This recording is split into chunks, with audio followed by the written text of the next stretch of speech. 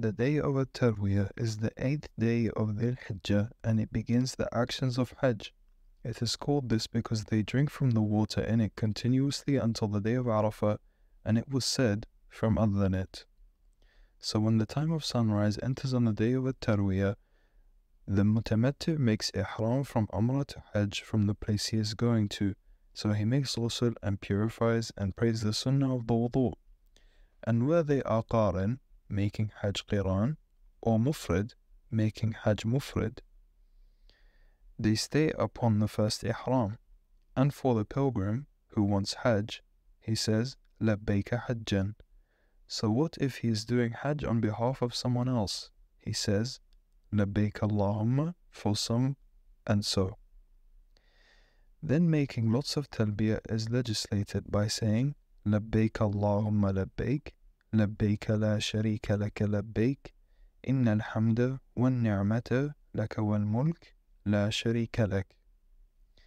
And for all, it is a condition with the ihram if they fear being prevented from completing Hajj. So they say, O Allah, this place is where you have restricted me. Allahumma mahalli haythu habastani.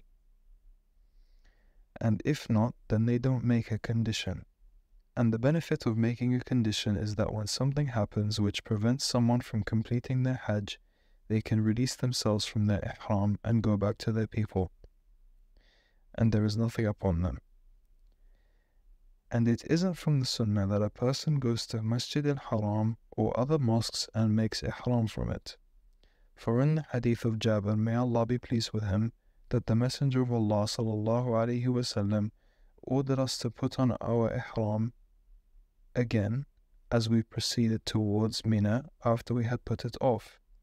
So we proceeded talbiyah at Al-Abtah, because it is the place where they have stopped. Then the Sunnah is to leave to Mina before Dhuhr. Then they pray Dhuhr, Asr, Maghrib, Isha and Fajr at their times, shortened but not combined, until Maghrib and Fajr, because they aren't shortened. On the authority of Ibn Umar, may Allah be pleased with them both, who said, the Messenger of Allah sallallahu alaihi wasallam prayed 2 rak'at at Mina. Abu Bakr, Umar and Uthman followed the same practice.